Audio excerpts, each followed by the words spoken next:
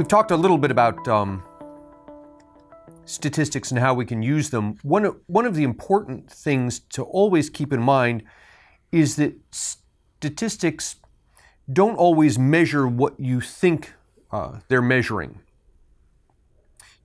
Good example is unemployment, right? I mean, what could be easier than calculating how much unemployment there is? So you say, the unemployment rate is 4%. That means 4% of the people are unemployed, right? It's a little more complicated than that. First off, when we talk about unemployment, the number applies only to people who we call workers, that is, people who are in the labor force. People who are in the labor force are people either who have jobs or don't have jobs but would like them, right? So people who are retired, they're not in the labor force. People who are full-time students, they're not in the labor force. People who are chronically ill, they're not in the labor force. The labor force is a subset of the population. So when we say, for example, unemployment rate is 4%, we mean 4% of the labor force does not have jobs. Now that seems pretty straightforward, except it isn't. Consider this case. Suppose you had 5 million people in your labor force. And of these 5 million people, 4.7 million of them had jobs, and the other 300,000 did not have jobs. Your unemployment rate is the number of unemployed people, the 300,000, divided by the labor force of 5 million. So 300,000 divided by 5 million is 6%. It's a 6% unemployment rate. Now, one of the problems with defining the labor force as people who have jobs or people who don't have jobs but would like jobs is it's unclear what it means, someone who doesn't have a job but would like a job. I mean, if we could call all of the people who didn't have jobs and ask them, would you like a job if there were one available, that's okay, but we can't do that, right? We have to attempt to estimate the number of people who don't have jobs but would like to have them. So one of the things that we do is we ask questions like, have you actively looked for a job in the past few weeks, right? That is, you've responded to an ad or you've gone down to the local unemployment office, whatever it is. And anybody who says yes to that, we say, all right, well, you're a person who doesn't have a job but would like one, so you're part of the unemployed. You're our 300,000 number, right? But now things start to get sticky. What happens if you've got somebody who would really like a job, but this person's just kept looking and looking and looking and not found any job at all, and has come to the conclusion that it's not worth his time to look for a job, so he stops looking. So this sort of person is someone who's unemployed, who does not have a job, but isn't looking for one either, but would take one if one came along, right? So he's rationally stopped looking because it's not worth his effort.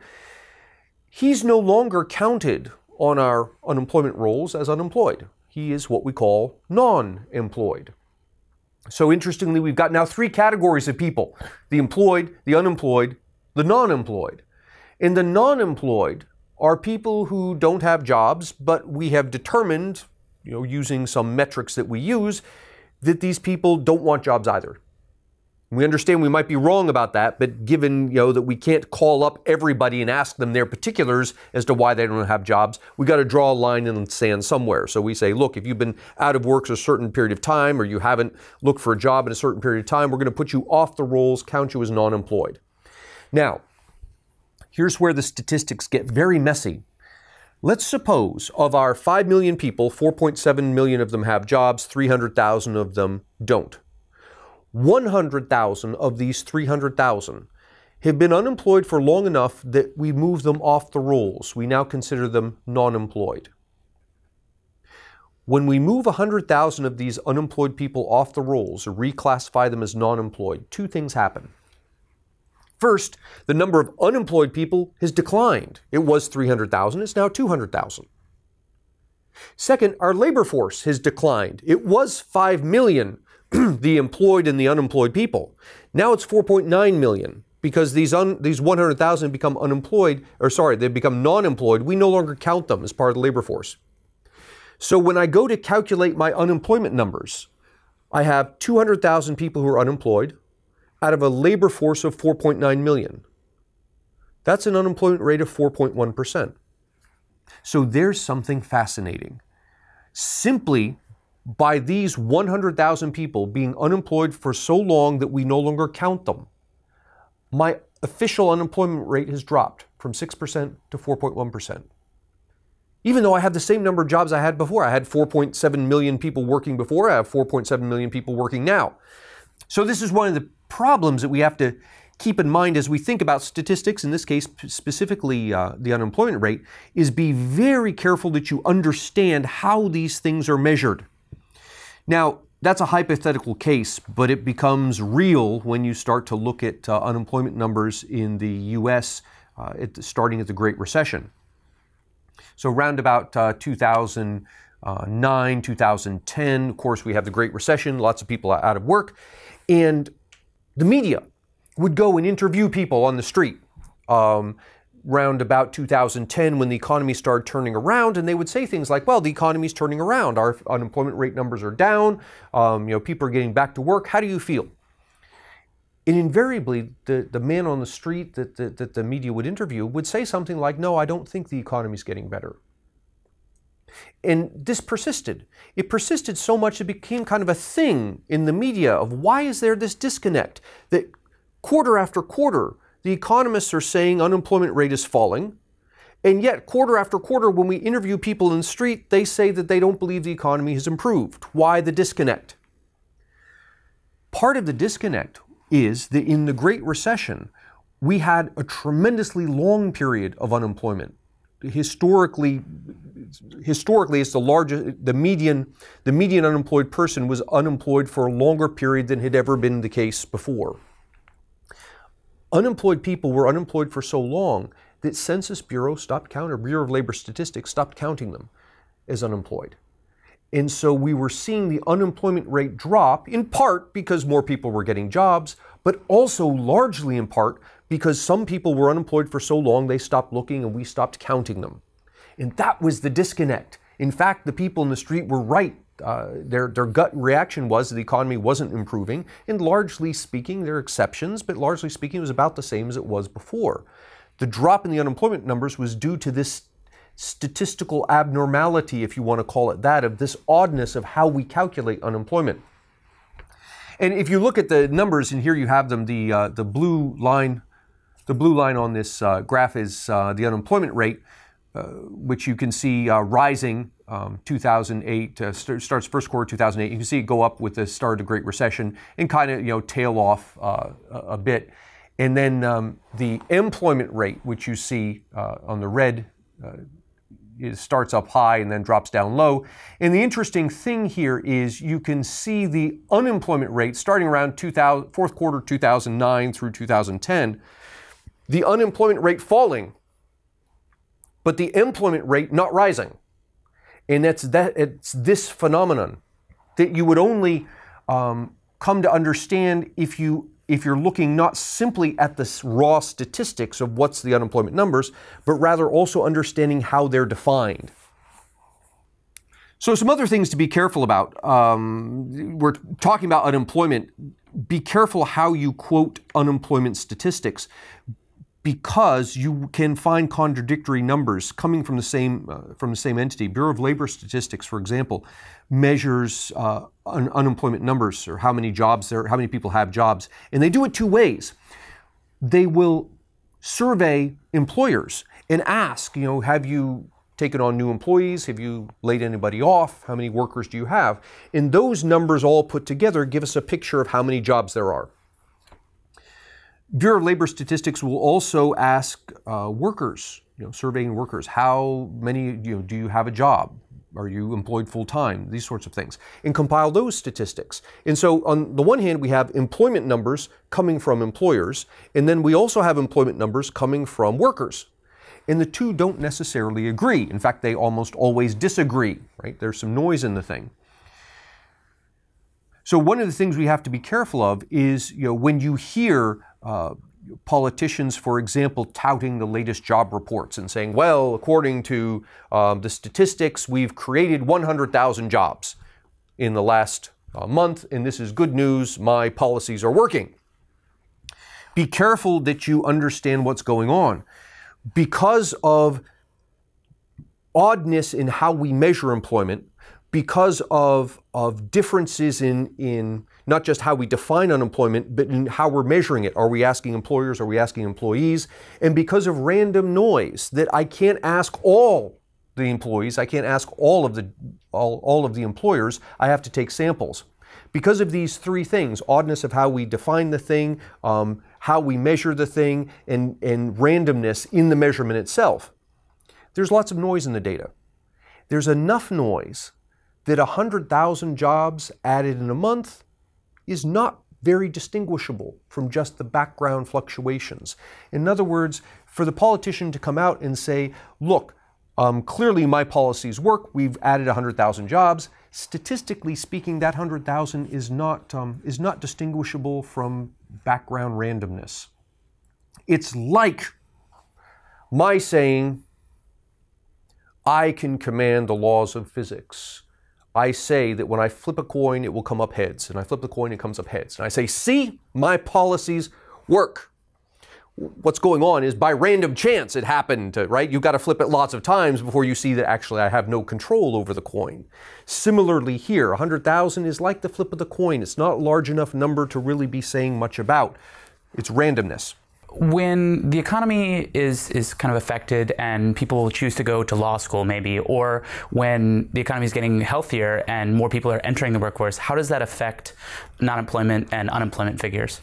Yeah, it does affect them. So when you have a bunch of people who have graduated college and then now hit the job market, you'll see that would contribute upward pressure to the unemployment rate, because all of a sudden here were people we weren't counting before. They were full-time students, and now they've entered into the market looking for jobs. They now get classified. They get moved from the non-employed to the unemployed category. All right, so that would give you upward pressure on employment. Then once they get jobs, it comes back down again. A similar phenomenon is happening now, actually, with baby boomers hitting retirement. As baby boomers hit retirement, they're exiting the labor force.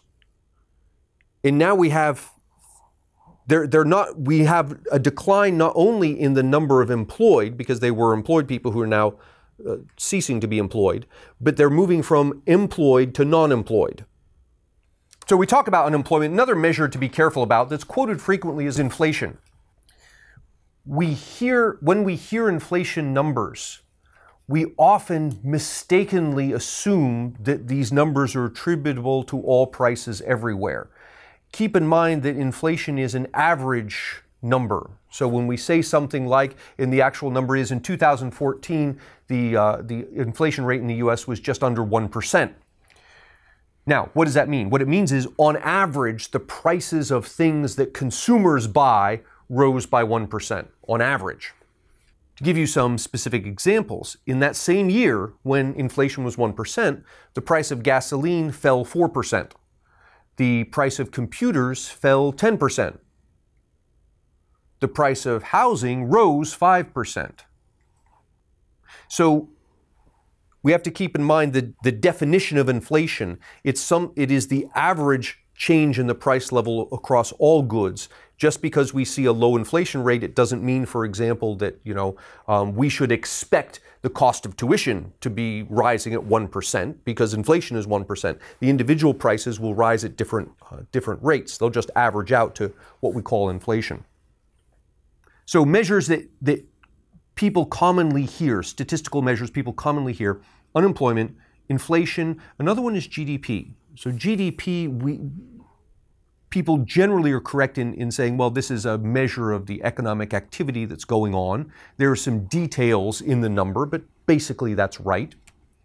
And as GDP rises, generally speaking, that means that we're better off, because increased GDP means we have increased incomes.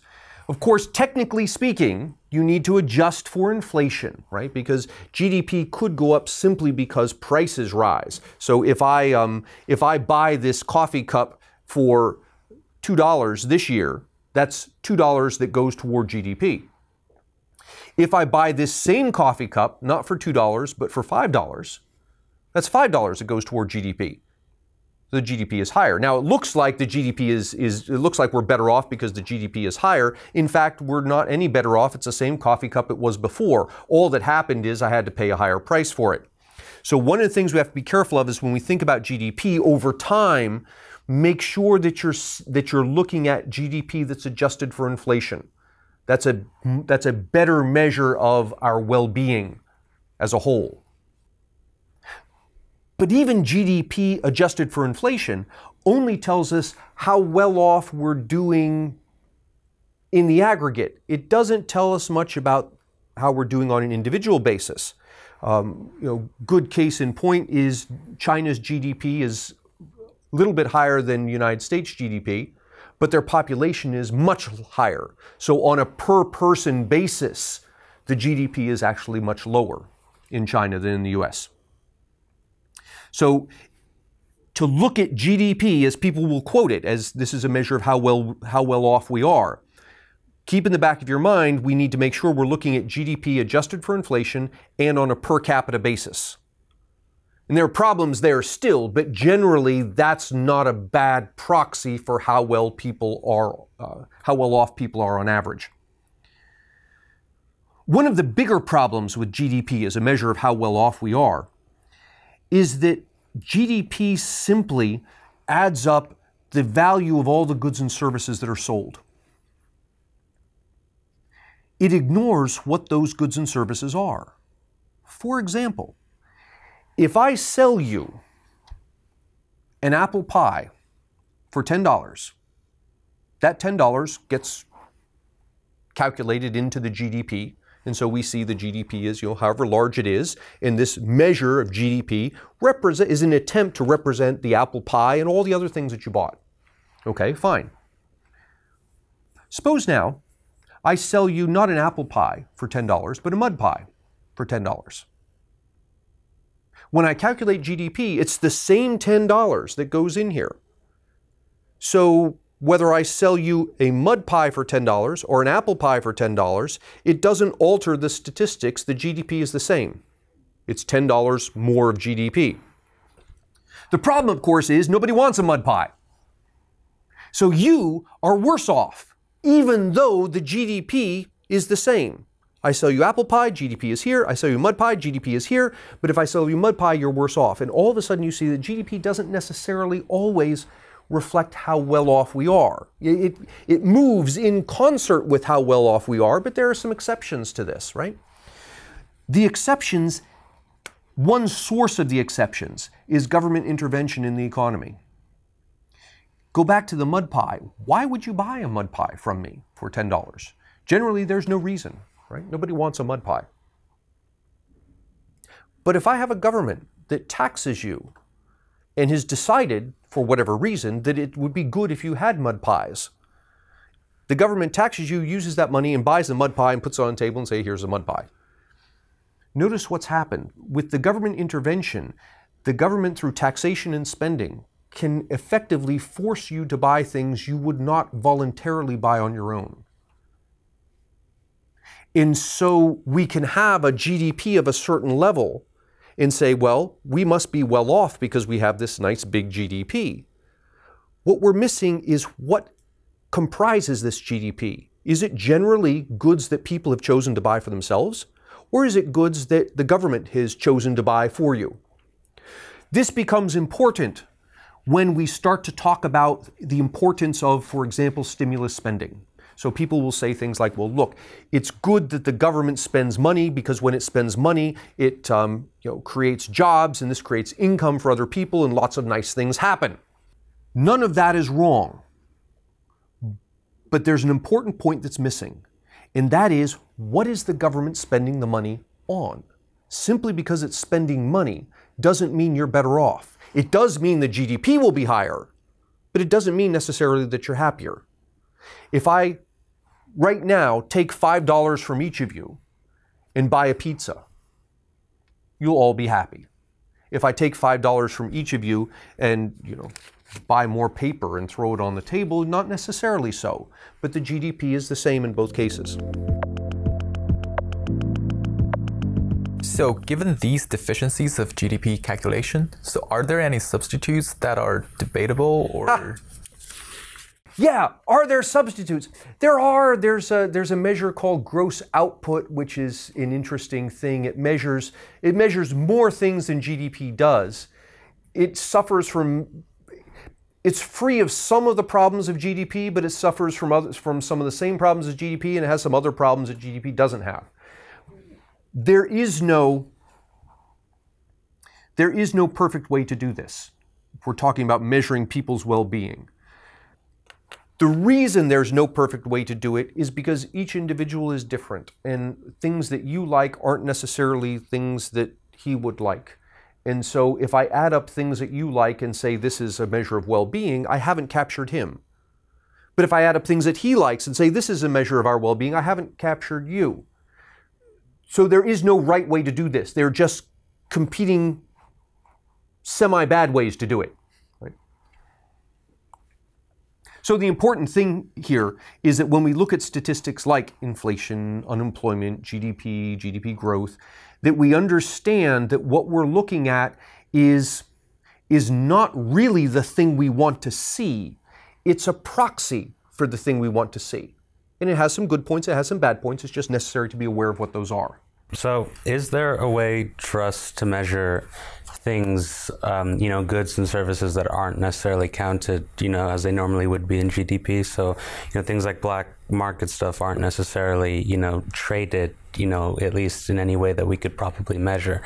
So is there any way that we can, track that, and measure what sort of goods and services are actually being traded outside of the regular market, I guess? Yeah, that's a good question. So there are 2 points here. The first is GDP, our attempt to measure all the goods and services that are produced, is not a complete measure because it ignores anything for which there isn't a paper trail, right? That includes goods that are bought and sold under the table. Right? So you hire the neighbor kid to mow your lawn, you pay him a couple of bucks, that's a service that's being provided. It's not included in GDP, there's no paper trail. You buy something illegally. Clearly the local drug dealer is not going to give you a receipt. There's no paper trail, there's no way to measure this thing. Also, there are products for which there's no paper trail that have nothing to do with being under the table or being illegal. If you have a rowboat and you like to go out rowing on the river on a Saturday, and you go out on a Saturday and you row along and you do your thing, you're having a good time, this is leisure. You are producing something. You're producing leisure for yourself and you're consuming this. This has value, and yet it's not included in GDP. Again, because there's no paper trail, right?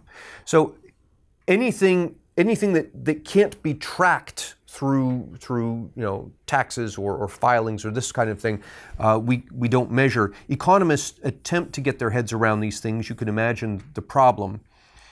Estimating the value of people's leisure is hard enough, given that A, it's a hard thing to measure, but B, people are at least willing to answer the question when you say, how do you spend your leisure time?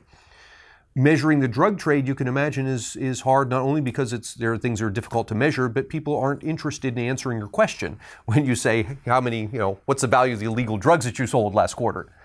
Right? So economists attempt various ways to get at these, and there are fuzzy numbers as to how large those numbers might be. What our takeaway here is to understand that the GDP measure that we look at, that measures the magnitude of our economy, is smaller than the actual economy because of these things we've left out. How much smaller, we don't know, but it is smaller than the actual economy. How does this influence our measurement of command economies, where probably most of the stuff that's creating value for people, or at least much of the stuff, is happening in black markets, and then a lot of the stuff that's officially counted is produced by a mechanism of central planning that's going to create lots of stuff that's not producing value for people? Should we just take any GDP measures from command economies with many grains of salt? Generally, yes. What becomes a little bit easier with command economies is, and you're absolutely right, we can't necessarily trust the numbers we're looking at because they aren't measuring things in the way that we measure them in a free market. So a dollar spent in a command economy isn't necessarily the same kind of thing as a dollar spent in a free market. However, some things we can do is look at growth rates and to say, okay, here's a command economy and they're measuring GDP and they tell me their GDP is, $2 trillion. And I'm not quite sure what that means. I think it doesn't come close to meaning what we say in a free market where we say $2 trillion. However, from last year to this year, their number went from 2 trillion to 2.1 trillion. That's a X% growth. Whatever that growth is, they're measuring it the same way before, last year, and they're measuring it the same way this year. Last year they got a 2 trillion number, now they got a 2.1 trillion. So I can conclude that there was some growth here, right? So whatever nastiness there is in the measure, I know that the measure rose. And that rising of the measure would indicate that there's something perhaps real going on here, assuming that you can believe the numbers at all. One more question. Going back to kind of remaining compliant, is there any measure for like the GDP that's created from having to go to H&R Block to file my taxes, or so that creates GDP, but then the people who buy TurboTax and spend 6 hours doing it themselves don't necessarily generate that same value? Yeah, that's an excellent question. Because on the one hand, the people who use TurboTax, suppose I can use TurboTax. Now it cost me $70 to buy it.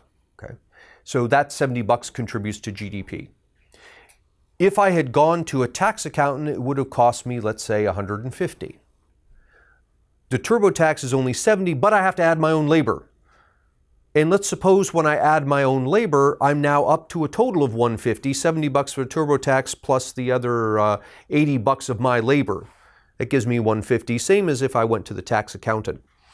If I go to the tax accountant, the full $150 counts toward GDP. Over here, we don't count the value of your labor because there's no paper trail. So all we count is the $70 for the TurboTax. So that's one issue. Doing the taxes myself will cause the GDP to appear to be less. The other thing that's going on is that doing the taxes at all magnifies GDP erroneously, right? Because what I'm doing is I'm sitting down and I'm spending this time, or I'm paying an accountant to spend the time, going through all of these rules to figure out, how much money I owe and then cut a check to the IRS. It's a tremendous amount of effort to do that. That effort isn't producing anything. Well, it's keeping me out of jail because I'm paying the IRS, right? But it's not producing anything in any real sense. Think of it another way. If the government had a much more simplified tax code that resulted in me owing the same amount of money I do now, but I could do it by filling out 2 lines on a card. I could fill out those 2 lines in the card, pay the government the same amount of money I'm paying them now, and all of that time that I was spending doing all this nonsense is now freed up to do other things. I can be more productive, I can go and rowing on the river with my canoe or whatever it is.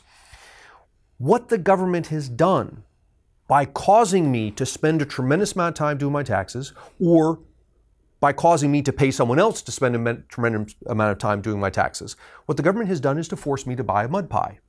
Here's this thing that you would not like, it doesn't help you any, but I'm going to make you buy it.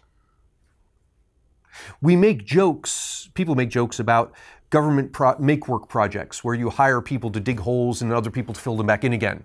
And you look at the dollars that change hands. We paid these people to dig the holes, we paid these other people to fill them back in. That's lots of GDP.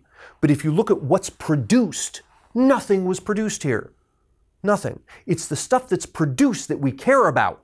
The GDP measure is an attempt to get our heads around the stuff that was produced.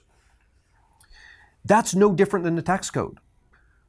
With the tax code, we create this very complex thing. It's like saying, okay, dig this hole, and then we have to hand it over to very smart people to figure out how we can comply with it. That's like fill the hole back in. At the end, we really haven't produced anything.